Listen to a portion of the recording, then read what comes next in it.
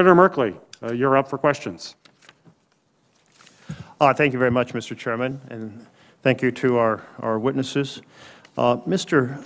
Sund, on January 4th, MPD arrested the leader of the Proud Boys for destruction of property and possessing high-capacity firearm magazines. And on the following day, on January 5th, the FBI issued a report through the Joint Terrorism Task Force, which includes going to the U.S. Capitol Police.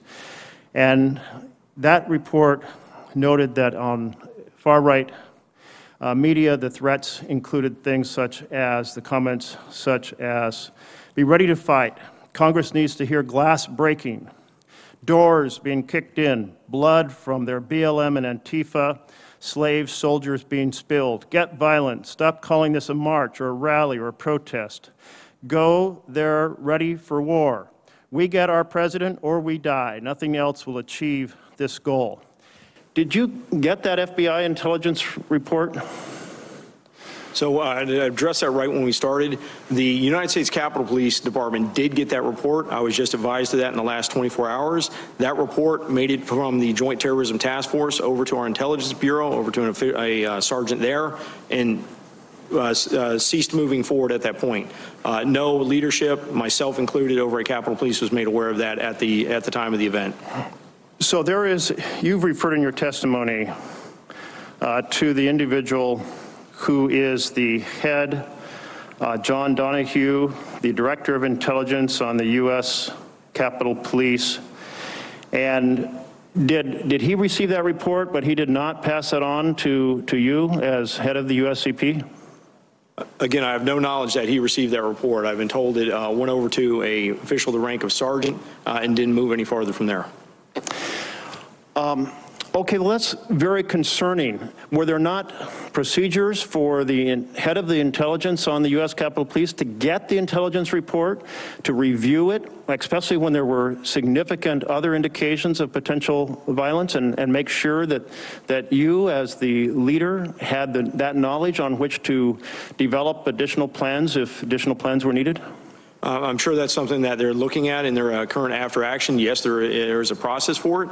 But again, that's, as I mentioned before, that was raw intelligence that was coming in. And again, taken in consideration with everything else, none of the other intelligence was showing that we're looking at this type of a broad insurrectionist type of event with thousands of armed, coordinated individuals. I know you're saying that the folks are looking at that now. But my question was, did you have a procedure for important intelligence to be brought directly to your attention, and did that system break down? And that's why you did not see the warnings about blood being spilled, get violent, call, be ready to come and die. Yes, there is a process in place to make sure that critical, important information is brought up to the leadership. Again, that was something that would have gone through the development and the analysis of that information. Okay, so you're saying the intelligence side of U.S. Capitol Police failed to get that into your hands. Let me turn to rules of engagement. So officers are out there, and there's an expanded perimeter which you've referred to, and you have those kind of perimeter fence that look like bike racks. And in a normal situation, those tell peaceful protesters this is where you stop. Was there any sort of discussion or training about what to do if protesters started picking those things up and opening holes in that perimeter?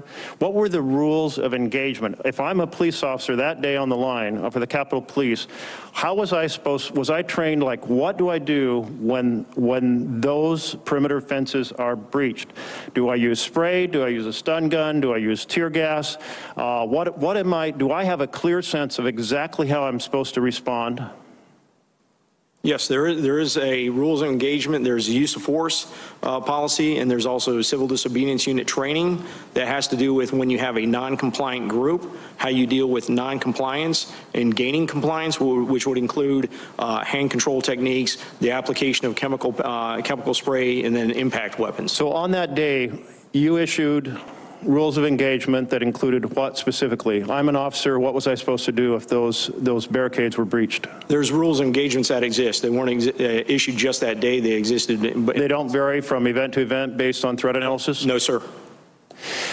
So that perimeter you said got larger, which meant police officers were spread out over a larger area. So once it was breached, what are the directions to the police on the team to be able to retreat to a defensible point?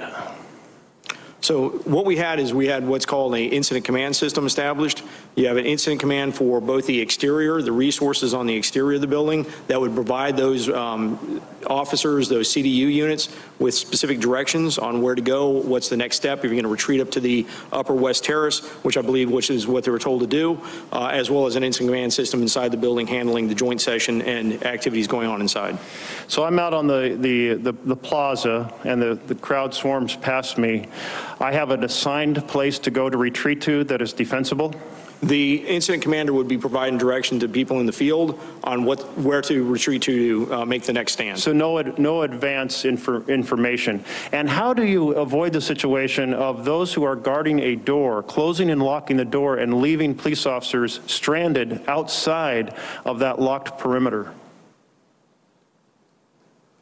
So your question, how do you prevent that? Is that what you're saying? How do you prevent that? If you've got folks who are guarding a door and protesters are trying to get through it, so they're trying to lock that and prevent it, and there isn't a pre-plan for how to deal with officers who are stranded outside of those doors, how's that handled? Do you have drills on that? Do you have set instructions on that? Again, that's something I would look for the on-site official, the on-site incident commander to provide those officers with directions where to relocate to. Okay, let me put it this way. Have you ever held a drill to respond to this situation where a crowd pushes past the exterior barricades? Not this level of situation, no, sir. To what level have you had such drills?